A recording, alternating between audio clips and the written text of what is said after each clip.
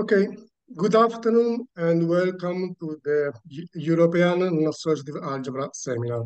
It's a pleasure to introduce the speaker of today, Professor Csaba Schneider from the Federal University of Minas Gerais. The title of his talk is Computing Invariants of Algebras. Please. Thank you very much. Thank you, Salvatore. And thank you for coming. So you can hear me, I suppose. So nobody's complaining. And yes, you can see correct. And you can see my slides, right? And so I'm gonna give you some recent examples that we computed for invariants of Lie algebras. So I would like to apologize that this work is still in progress. It's very much in progress, so the results are not very conclusive, and this is a fairly new field for me. I'm not really an expert in this area, but maybe I can tell you some interesting things that I learned, and maybe you find them interesting too. And if you already know these things, then I apologize, but hopefully I will be able to tell something new to every one of you. And so let me just introduce some notation. So I'm gonna work with finite dimensional Lie algebras, which I'm gonna call G, and Lie algebras are going to be given with a basis. So the basis I'm gonna denote by x1 up to xn, except for certain Lie algebras, I'm gonna change the notation. So I'm assuming that the Lie algebras are defined over a field of characteristic 0. I don't need to assume that the field is algebraically closed. And we can define, or we denote by this f boldface x. So this f boldface x. So this is the polynomial algebra in the variables x1 up to xn. And f boldface x in round brackets is the field of rational functions in the same variables. And so we treat these things, or I usually treat these things as symbolic objects like polynomials and rational expressions, rational functions. But sometimes I will also treat these things as actual functions from f to the n to f, or in the case of rational functions from some subset of f to the n to x. So this subset is chosen so that the denominator shouldn't be 0. So we don't have to divide by 0. And so the Lie algebra acts on this vector space generated by these basis elements, of course. So this is the adjoint action.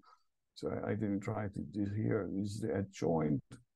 This is the adjoint action. And this action can be extended to polynomials and rational functions using the Leibniz rule. And so we can define the invariants in these polynomial algebras and rational function field, and we denote them by fx to the g. So this is standard notation for invariants, and these are going to be the polynomials in fx such that the image of this polynomial is 0 for each x in the Lie algebra G, and we denote by fx to the g with round brackets. This is the set of rational functions in fx similarly defined such that the image of f under this element is equal to 0.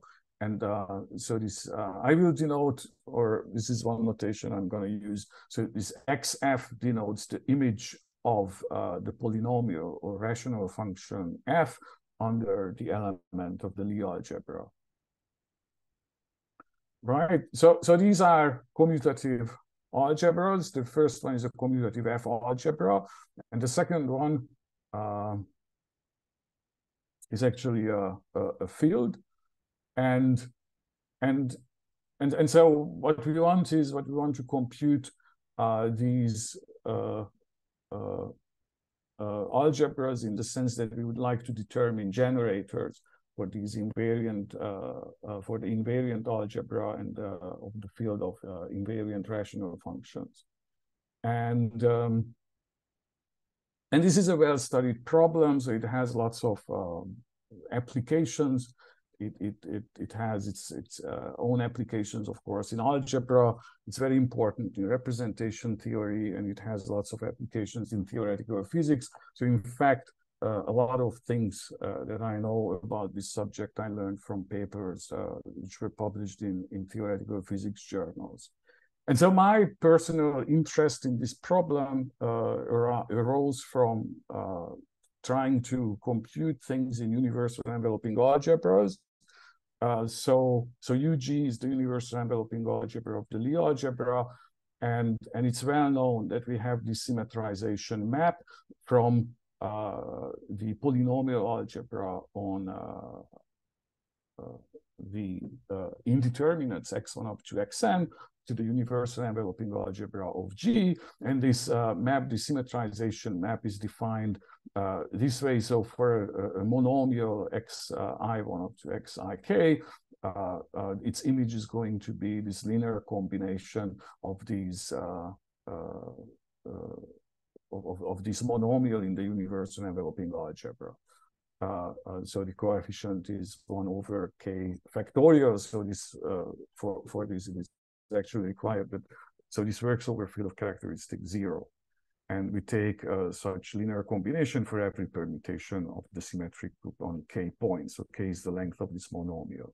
And so this map is well known that this is actually a G module isomorphism from fx to ug. And of course, as a G module isomorphism, it's going to induce isomorphism between the annihilator of the Lie algebra G in fx and the annihilator of the Lie algebra G in the universal enveloping algebra.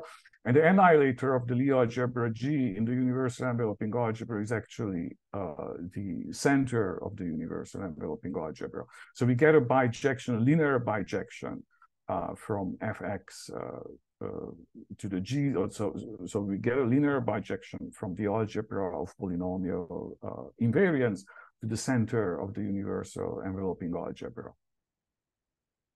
And in fact, so this is a linear bijection between these two commutative algebras, but this is usually not a commutative algebra isomorphism. So if G is nilpotent, this is actually a commutative algebra isomorphism.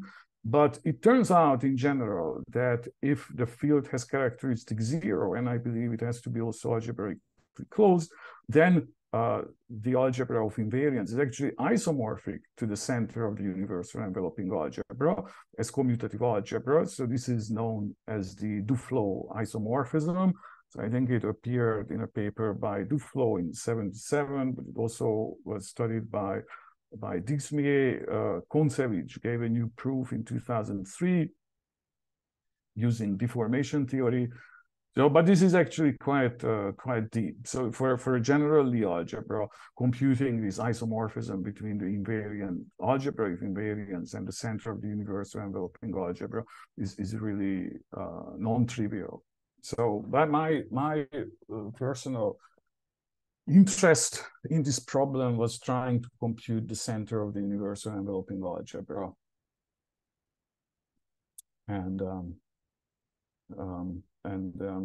but I cannot do it yet. So I can compute the invariant algebras in some cases. Right. So to remind you the adjoint action of the Lie algebra on the field of rational functions. So here I'm using the notation as I introduced before. So G is a Lie algebra generated by x1 up to xn. So these are the basis elements. So this is generated over the field F by these elements.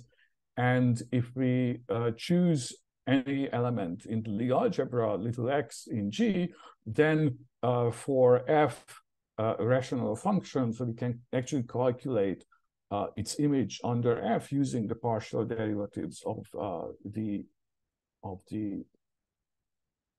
function F, or the rational function, rational expression F. So it works like this. So its action can be calculated by taking this linear combination of the partial derivatives, where the coefficients are actually functions of so first degree functions in the variables in the basis of the Lie algebra. So this x comma x1, this is actually the Lie bracket. So this is the product in the Lie algebra. So I get a linear combination of the basis elements, and I multiply this linear combination with the first partial derivative of x, and I do this for every basis element and calculate this sum. So it's written more compactly this way. So finding rational functions that are annihilated by a Lie algebra element is actually equivalent to solving this partial differential equation xf. So sometimes I'm going to denote the same thing by dxf. So d sort of indicating that this is a derivation of the field of rational functions, and is the derivation or differential operator that corresponds to the element x, and it's defined as this linear combination of the partial derivatives. So we need to find the rational functions which vanish under this differential operator. So let me give you an example of how this works. The first example is actually very simple, but it can kind of illustrates what might be going on and what we can do in this case. So consider the two-dimensional Lie algebra xy is generated by xy, and the only non-trivial product is between x and y, and we set it to be equal to x. So this is a two-dimensional Lie algebra. It's a solvable Lie algebra, but not nilpotent. And if we want to find its invariance, I should have written fxy instead of x boldface f, boldface x here, because the basis is not x1, x2, the basis is x and y. So to find its invariance in the rational functions, so we have to find invariance under the element x, and we have to find invariance under the element y. And so we have to solve two partial differential equations. So the first is first equation that corresponds to the element x. So this is going to be, I mean, we would have to take this sum over the basis elements and take x comma xi and the partial derivative by xi. But here x comma x is obviously 0, so x comma y is going to be x. And so we have the first equation is x times the partial derivative of x by y, and this has to be 0. And the second equation similarly. So we have y comma x, so y comma x is minus x, and so the partial derivative by the minus x times the partial derivative of the function by x, this has to be 0. And of course, one can immediately see that since so we are working in a field, so things are invertible. So even if we are working in the algebra of polynomial functions, there is a domain. So such a equation said this expression is equal to 0. I mean, this is equivalent to saying that the partial derivative of x by y is equal to 0.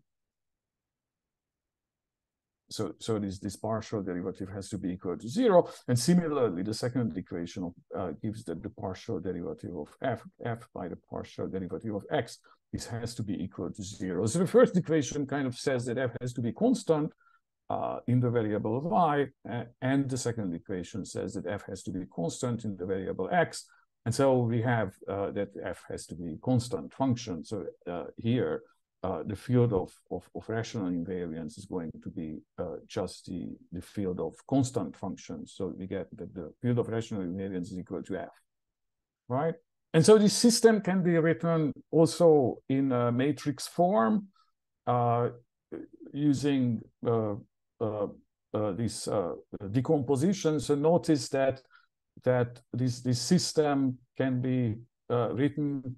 So if we work out the meaning of this matrix multiplication, so here the first row times this vector, this column vector corresponds to exactly the first equation. and the second row times this column vector corresponds exactly to the second equation. So writing the system in this matrix form is possible. So what we get is that the system is equivalent to this matrix equation mg times the gradient of the function f.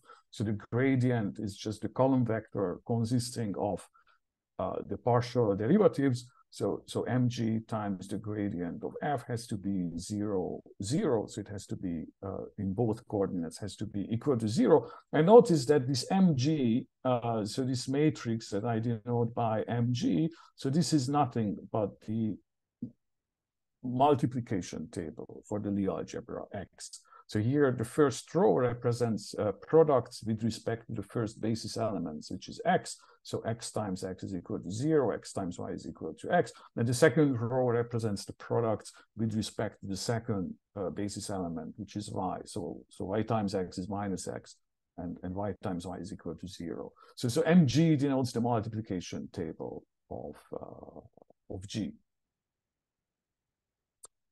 Right? So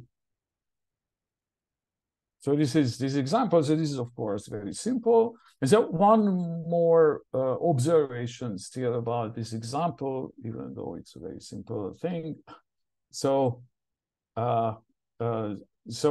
here we can consider this matrix, so the multiplication table, which I denoted by mg. So it's a 2 by 2 matrix in this case. So we can consider this matrix with entries in a field, namely in the field of fxy. So I should have written fx comma y, because these are the variables, the basis elements of the Lie algebra. Right? So the matrix entries can be viewed as elements in the field of rational functions in the basis elements of the Lie algebra, and of course, if we have a matrix over a field, we can do our usual matrix operations to mg. So we can do this sort of row operations, and we can bring this matrix into echelon form, standard row echelon form. And if we do this, so the matrix is going to be equivalent, of course, to the identity matrix, because this matrix is invertible. So its determinant is x squared. So its matrix is invertible. So its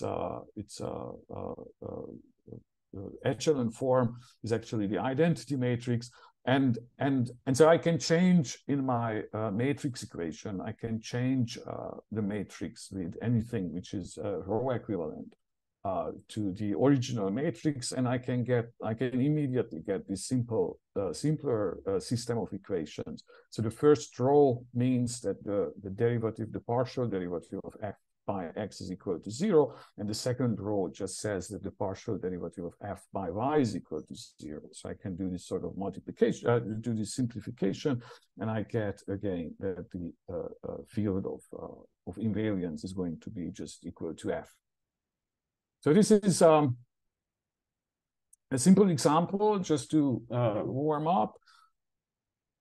So let's consider a more complicated example, which is the example of standard filiform Lie algebras. So the standard filiform Lie algebras are sometimes called Lie algebra of maximal class. So this is denoted, I'm going to denote it simply again by G. So I will write the basis elements of this Lie algebra this way, that I will denote the first basis element by X, and then the other basis elements from by y0 up to yn. And the multiplication rule between these basis elements is just this, that x times yi is equal to yi minus 1. So x times y0 is equal to 0. Okay, so I will get that the center of this Lie algebra is one-dimensional, is generated by y0. And this is a nilpotent Lie algebra of dimension n+2, and it has nilpotency class n+1. And its invariant algebra is extremely interesting because it's related to lots of invariant algebras in classical invariant theory. So the invariant algebra of this Lie algebra is related to the algebra of covariance of for the binary form of degree n, and this has been studied since the 19th century, and so this is even though the algebra is relatively simple, the invariants are actually quite complicated, especially the polynomial invariants. And so there is this theorem that I'm going to state. So this theorem is kind of folklore. So it appears in various bits appear in works of Dismier, Ohms, Bedratyuk, and by other peoples. With some things kept being discovered. I also rediscovered some bits of this theorem myself. But what happens is, so the description of the invariance. So considering a rational invariance, I'm going to denote rational invariance this way. So fx comma boldface y. So boldface y is going to denote these variables. Do this. So this is y. So I'm going to just denote, contract the variables y0 up to yn as boldface y. And so the rational invariant, the field of rational invariance is, sorry, I made a mistake. So this is a field extension. So the field of rational invariance is the field extension of the underlying field F by n plus one, no, sorry, by n algebraically independent elements, which the first one is being y0. So notice that y0 lies actually in the center of the algebra. So it's obviously going to be a polynomial invariant and the rational invariant. So y0 is kind of z1. So it's the first of the generators. And there are n generators. It's going to be a purely transcendental extension of the underlying field of transcendence degree n. The question of question of polynomial invariance is much more complicated. So I'm going to give you a table which summarizes the number of generators for these polynomial invariants. But what can be said about polynomial invariants that they are they lie in the algebra generated by y0 and these field generators, and generated also by the inverse of y0. So it's kind of, it lies, so the algebra of polynomial invariance is going to be contained in the algebra, in the localization of the algebra generated by the generators of the field. And this localization is taken by y0. So it's an interesting thing. And it's also true that in this case, and it's true for nilpotent Lie algebras in general, that the field of rational invariance is going to be the fraction, equal to the fraction field of polynomial invariance. And so the dimension of the algebra of polynomial invariance, and here I mean the crude dimension. So the crude dimension is going to be the same as the transcendence degree of the field of rational invariance. So the crude dimension is also going to be equal to n. So this is known, and it can be found in the literature.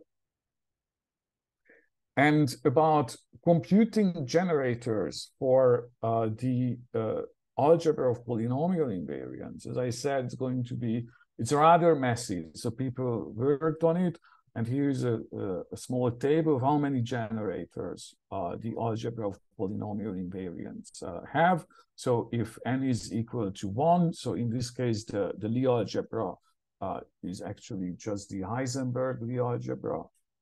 And it's known that in case of the Heisenberg Lie algebra, the algebra of polynomial invariance is going to be just generated by the center. So it has one generator. So if n is equal to 2, we get an algebra of dimension 4. So the algebra of polynomial invariants will have 2 generators. So if the algebra has dimension 5, we get 4 generators, and then we get 5 generators, and then explosion happens. So if the algebra has dimension 7, which corresponds to the case when n is equal to 5, the algebra of polynomial invariants is going to have 23 generators. In the next case, we are having 26 generators, and then 147 generators, and we have 69 generators for n is equal to 8. And I think this is known up to n is equal to 8. I think n is equal to 9. I'm not sure if it can be found. Somebody actually computed it, and this. As I said, this is related to problems in classical invariant theory. So it was already studied by people like Gordon. Other people in 19th century also worked on this problem. So I think Shioda determined the case n is equal to 8. Kearney determined the case n is equal to 7. The cases up to n is equal to 6 were determined by Gordon himself. And there are other people, Bedratyuk, for example, computed generators and gave compact forms, more compact forms for these generators in these cases when the number of generators is large. So this is the sort of general picture about standard filiform Lie algebras. So let me show you one computation that we can do using computer explicitly. And so let's consider the case when n is equal to 3. So I'm considering standard filiform Lie algebras for the sake of considering a relatively simple example. Let's suppose that n is equal to 3, and then my Lie algebra looks like this. So it's 5-dimensional. So the generators are x, y0 up to y3, and the multiplication rule is just this. And the multiplication table of this algebra, so it looks like this. So it's a 5x5 matrix, with entries being linear combinations of the basis elements. And these are fairly simple matrix. And so we can calculate its echelon form. And so calculating the echelon form, we can sort of reduce this column, but there's nothing much more we can do. So we could, of course, reduce the leading entry in the first row, but it wouldn't give actually any difference. So this means that so if we want to calculate rational or polynomial invariants, we have to solve these equations. So the first equation, of course, we'll just say, so the first equation, which corresponds to the second row, actually. So the second row of this matrix, the first equation says that the partial derivative of f by x is equal to 0. And so we just have that f is constant in x, in the variable x. So we can kind of eliminate, if we see such an equation, we can kind of eliminate the variable x from consideration. But the second equation cannot really be simplified more. So the second equation is that this linear or combination of partial derivatives, so y0 times the partial derivative of f by y1 plus y1 times the partial derivative by y2 plus y2 times the partial derivative by y3. So this is actually equal to 0. And so what can we do?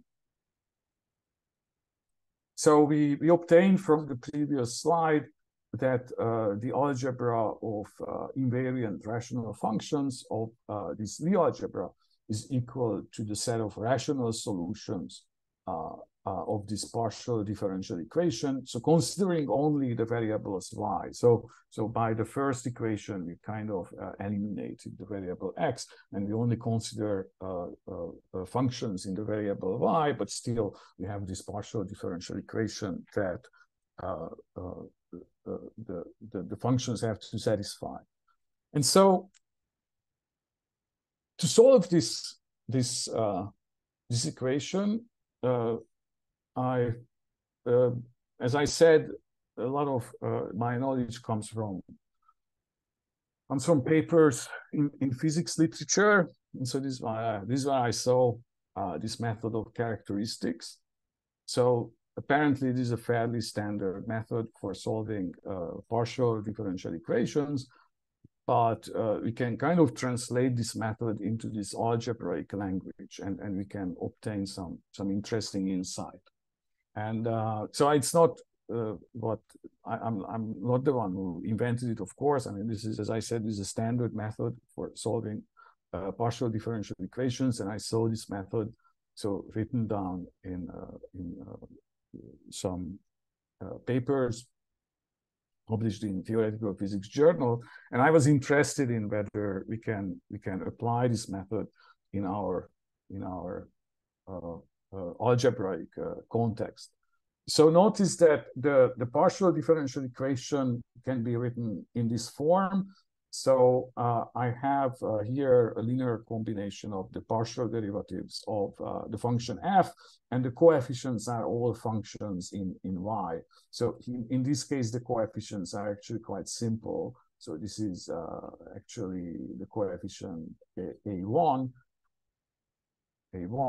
and this is the coefficient a2. So this is here the coefficient a3, and the coefficient a0 is equal to 0 because the partial derivative of f by y0 doesn't occur in this equation, right?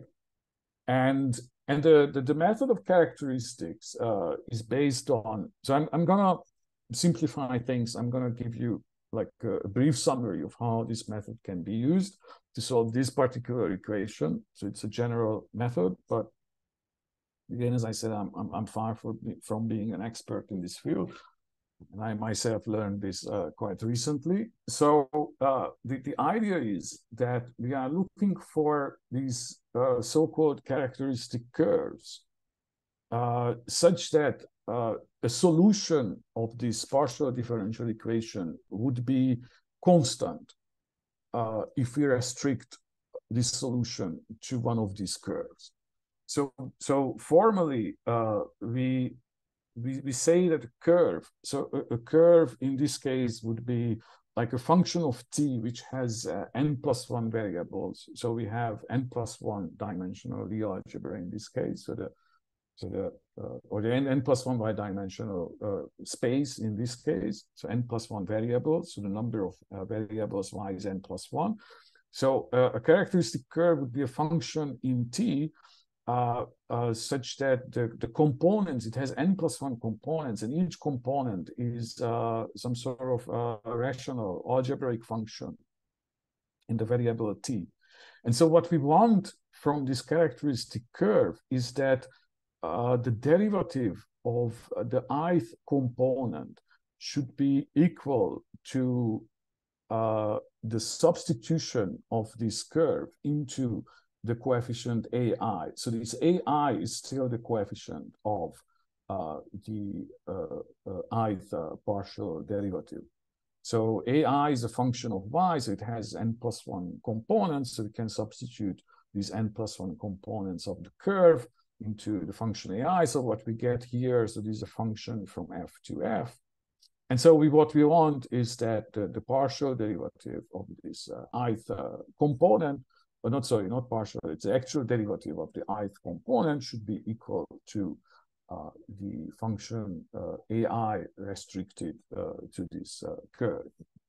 So why does it help? Because if f is a solution of this equation, of the original equation, so here is my equation in its more general form. So if f is a solution of this equation, then if we restrict f to this curve, meaning we substitute the components of the curve into the n+1 coordinates of f, and we calculate the derivative by t, then using the multi-variable chain rule, what we get is that it's going to be a linear combination with sort of the coefficient being ai restricted to this curve times the ith partial derivative of f also restricted to this curve. And this is going to be 0, but because f is a solution of such, f is the solution of the equation.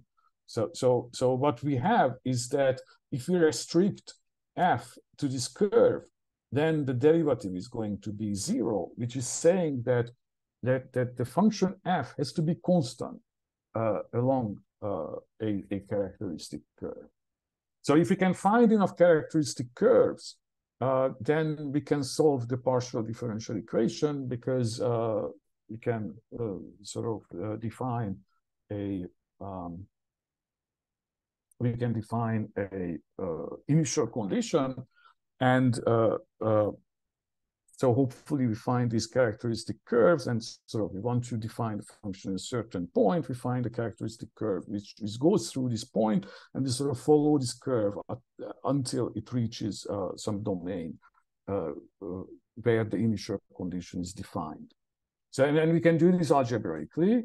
So let me show you in our case, so how we can solve, how we can find these characteristic curves for this particular case. So remember that we want that the ci prime, so I'm going to write prime instead of d over dt for the derivative. So the ci prime should be equal to ai substituted c0 up to cn, right? And so in our case, our equation looks like this. So a0 in particular is equal to 0. So that means that the first equation that we get for c0 is that c0 prime should be equal to c1 up to cn substituted into the 0 function. So c0 prime should be equal to 0. That means that c0 prime should be just a constant function. So I'm going to denote it by u0. So c0 prime, so I get, it can be any constant function, of course. So u0 is an element of the field. And then remembering that c1 was equal to y0. So that means that a1 was y0. So the second equation says that c1 prime should be equal to the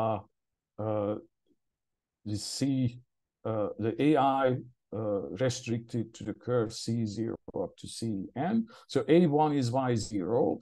And so this means that c1 prime should be equal to c0 of t, right? But we already determined c0 of t, and this was a constant. So it says that c1 t should be equal to this constant u0 t plus u1.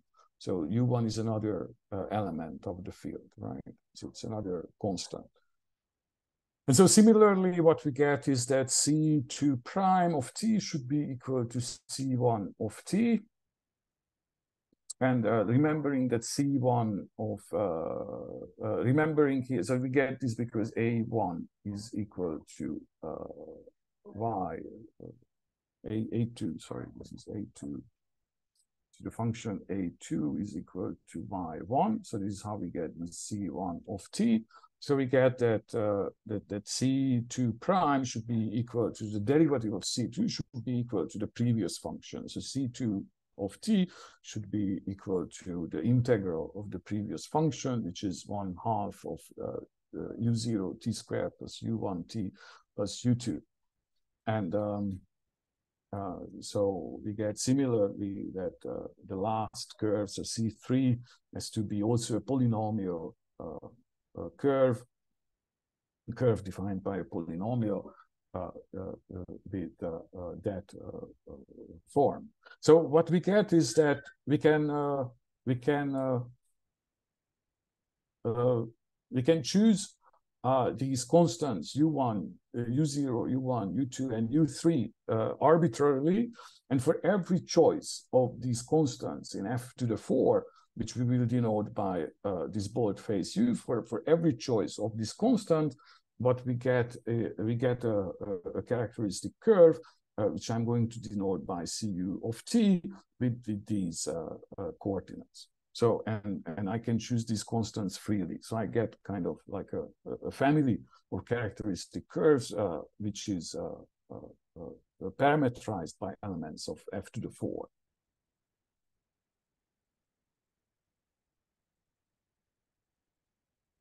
And so what can we do with this? So suppose that, so we need usually when we work with differential equations or partial differential equations, we need some sort of initial condition. And so this is the case here also. And so the initial condition is going to be a function, a rational function f0, which is going to be defined over some sort of domain, which is going to be denoted, which we are going to denote by gamma. So gamma is a subset of f to the 4. So gamma is a subset of f to the 4. And it's going to be a subset of f to the 4 defined by the fact that the second coordinate is equal to 0. So it's kind of like a hyperplane. So the second coordinate is equal to 0. And we can define this initial condition on this gamma. So it's going to be a rational function in only 3 variables, because one variable is constant 0. It's going to be a rational function in 3 variables, which we are going to denote by f0. And f0 is arbitrary. So I can define, I can pick my initial condition any way I want. And so in order to get the theorem, which I'm going to state later, so I'm going to normalize these curves in such a way that we are going to assume that our curves, so this characteristic curve, is going to be parametrized in such a way that at the point t equals 0, at the point t is equal to 0, we have that the point of this curve lies in gamma. So this is equivalent to making the second coordinate equal to 0 when t is equal to 0. So that means that the u1 has to be equal to 0, right? So this parametrization corresponds to choosing u1 equal to 0. And so here our curves are going to be parametrized only by 3 coordinates, u0, u2, u3, which are elements of f3. I'm sorry about the dog. So, right.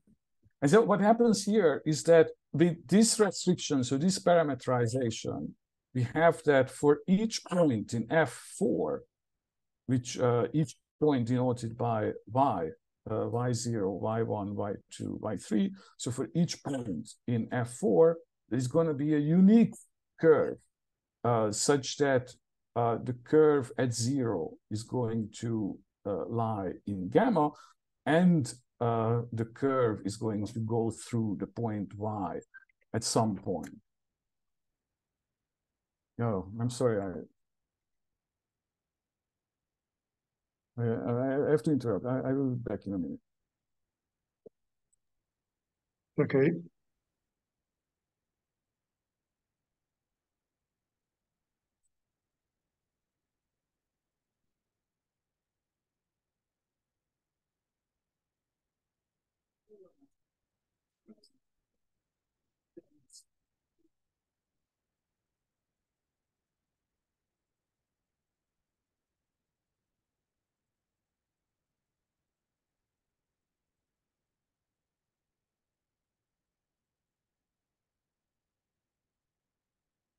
No, I'm sorry. I'm back.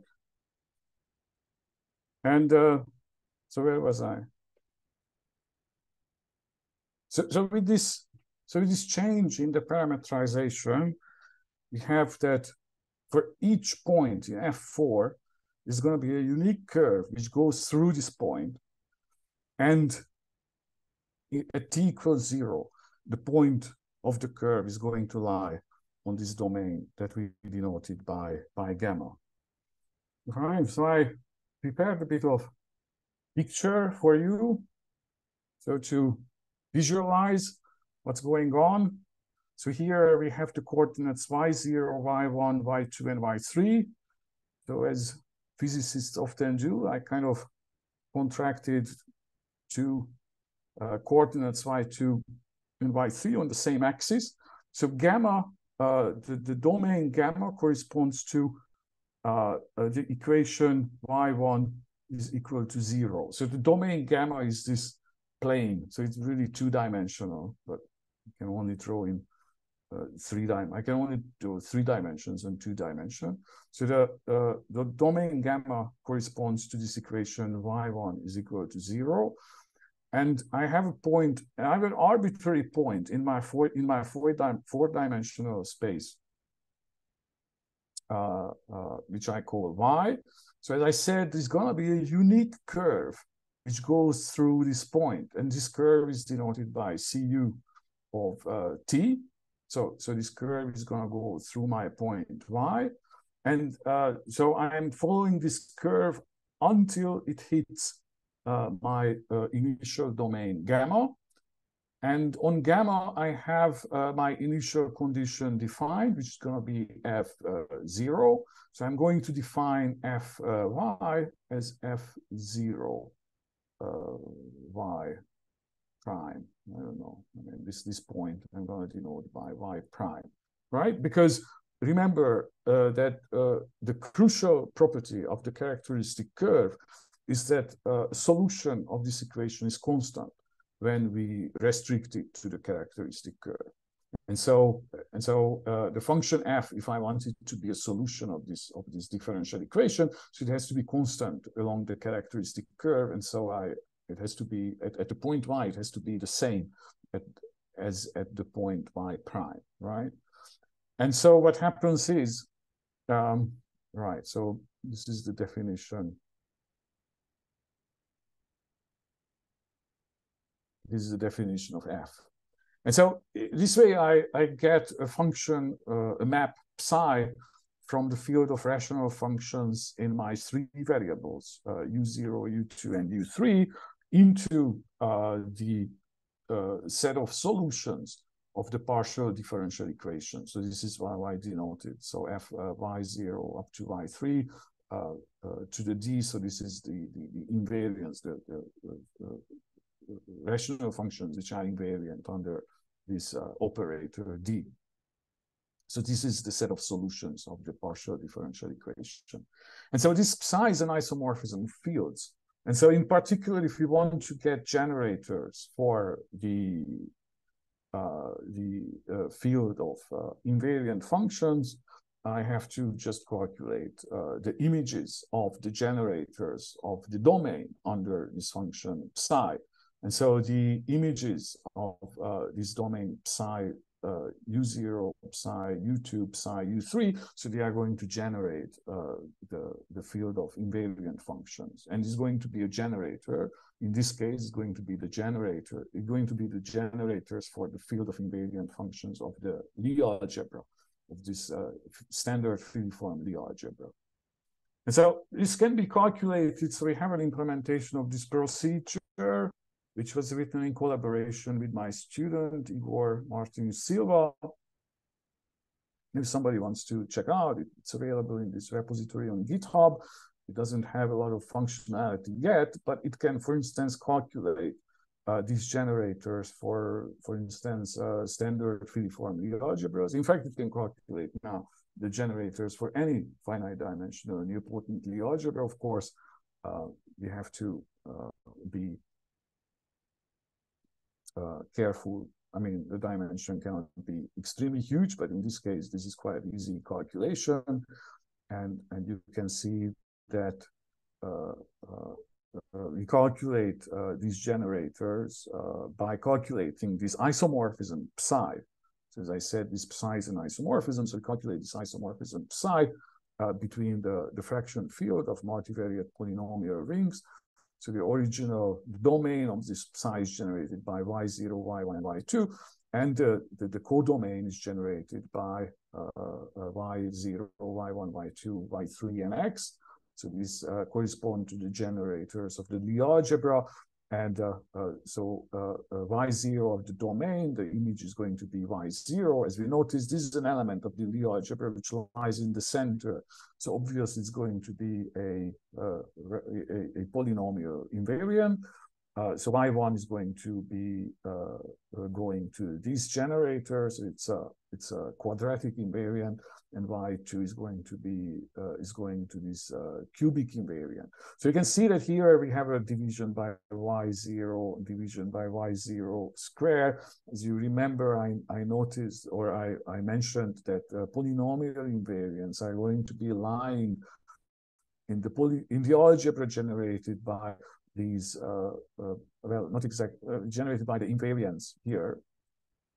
So here I removed this division by y0. So polynomial invariants are going to be lying in the localization of the algebra generated by these invariants. The localization is taken by y0. But calculating polynomial invariants is a bit more complicated. And in fact, so here there's going to be an extra generator for the algebra of polynomial invariants, which is can be written as z2 square plus z3 z2 cube plus z3 square, where z2 is this guy and z3 is that guy, and this is divided by y0 square. So what happens is that if you calculate this thing, it's going to be divisible by y0, and in fact, it's going to be divisible by y0 square. So if we divide by y0 square, we get a polynomial expression. So how much more time do I have, Salvatore? You have 9 minutes. Okay, 9 minutes. So let me tell you how to deal with. So in this case, this algebra was relatively simple because in the end, we just had to solve one equation. And so, we solved this equation. I mean, we had to solve two equations, but one equation just said that the variable x is not needed. And in the end, we just had to solve one equation. So what happens if you have to solve two or more equations? So let me give you this example that I took from a book on this subject. I forgot to write down the book itself, but so the example was taken from this book. And so here we have a 4-dimensional Lie algebra generated by E1 up to E4, and the multiplication table is that. And so here what happens is that E1 is central. So we notice that products with E1 is equal to 0. So E1 lies in the center, and so E1 is going to be a polynomial invariant of the algebra. But E2 is not central. So first we need to find solutions of this first equation, which corresponds to derivation by E2. And so this first equation has this form. So E2 comma E1, E2 comma E3, which is equal to E1. So this is where this E1 comes from, times the third partial derivative of f, plus E2 comma E4, which is this guy, whose value is going to be E3 times the fourth partial derivative of f. And so we can use the method of characteristics, and the solutions are going to form a field, which I'm going to denote by K1. And if you follow this method, you get the generators of K1 are going to be E1, E2, and this third guy. So it's going to be generated by 3 algebraically independent things. But now we have to go on and apply the operator which corresponds to E3, multiplication by or derivation by E3. And so this operator will have this form, so minus e1 times the second partial derivative, minus e2 times the fourth partial derivative. And so you have to calculate the kernel of this operator, and you sort of would have to intersect these two kernels. You would have to find the intersection of the two sets of solutions of these two partial differential equations. But what happens here is that this field that we obtain in the first step is going to be invariant. So it's invariant under the second operator. So it's easy to calculate that if you apply the second operator to the generators of this field, so the first generator goes to 0, the second generator goes to minus 1 times the first generator, and the third generator is going to be 2 times the product of the first two generators. So this is not a coincidence. So this always happens in solvable Lie algebras. So what happens is that, so we can identify K1. So K1 is actually just a field of rational functions in these three variables. So we can identify K1 with the field of rational functions in the variables Z1, Z1, Z2, and Z3. And so what we have is that we restrict this operator to this field, and the restriction of this operator to this field will have this form. So it will be the second partial derivative multiplied by minus Z1 times the third partial derivative multiplied by Z1 times Z1 times Z2. So here the situation is very similar, except here we get functions of degree 2 instead of just linear functions. And so we can solve, again, we apply the method of characteristics to this system or this equation, and we find that K2 is going to be the set of functions which lie in K1 and are invariant under the operator D3, and this is going to be a new field which is generated by two algebraically independent elements. So it's going to be generated by E1 and the second element. And in this case, we don't have to do more, so it's going to be the invariant field of the Lie algebra G. So again, this is implemented. So our implementation works for this kind of Lie algebra. So this is a solvable Lie algebra, which is not nilpotent. And here we define in the first line, we define this Lie algebra in the as I said, I forgot to say, so the implementation is written in Sage. The first line we define this Lie algebra, or the first line we define the multiplication table of this Lie algebra. The second line we define the Lie algebra, and then we call this function invariant field isomorphism, and it tells us that this isomorphism goes from the field of rational functions in two indeterminates, y0 and y1, to the field of rational functions determined or generated by E1 and this second expression. And notice that this second expression is a scalar multiple of what we obtained for the generator of K2. So the field of rational functions is generated by these two expressions. All right? And I think, so I said there's this theorem which is probably well known in the physics literature, probably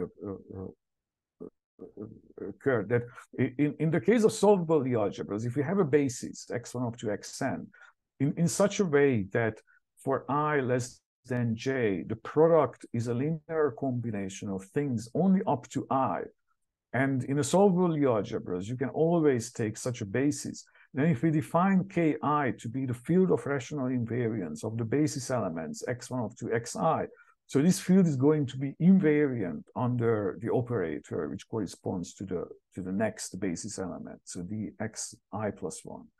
And so what we can do is we calculate these fields successively, and we calculate this operator restricted to these fields, and we use the method of characteristics. And here what happens is that you have to write, so these fields are going to be given by generators, and you will have to write the images of these generators under this operation as rational expressions or polynomial expressions of the actual generators.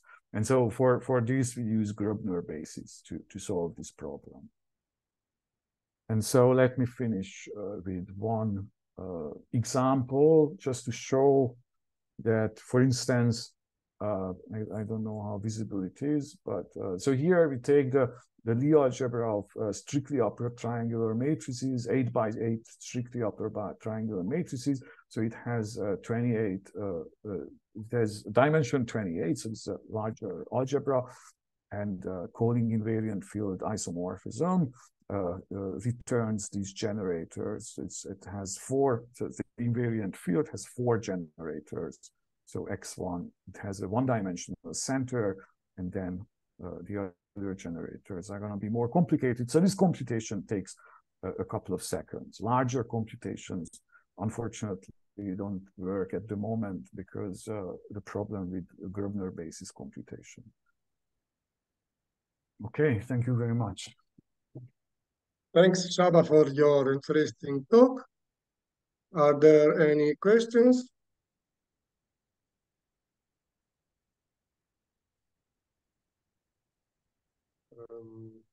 Maybe there is some comments on the chat by Yanis Siligakis. You probably already answered during your talk. No, I don't know. How is the chat? Computer.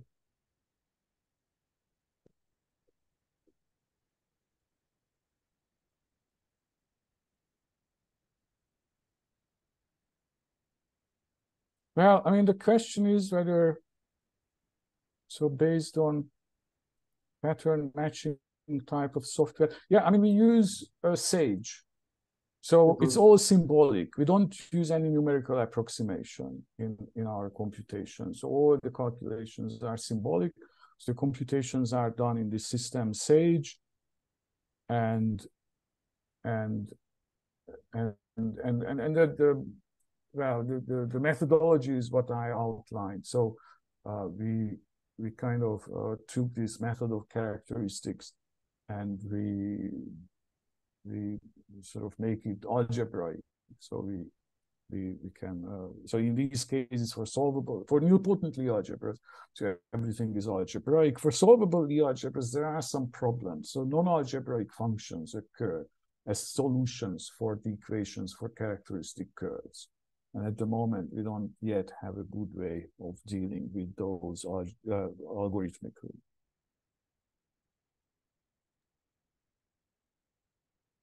Okay. Any other questions, comments, or remarks?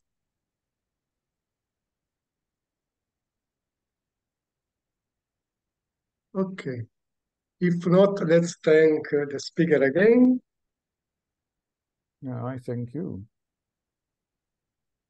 And we will resume on the next Monday at the usual time. Yeah. Bye-bye, everybody. Thank you very much. Thank you for Bye, this Csaba. opportunity, and thank you for listening. Thank you.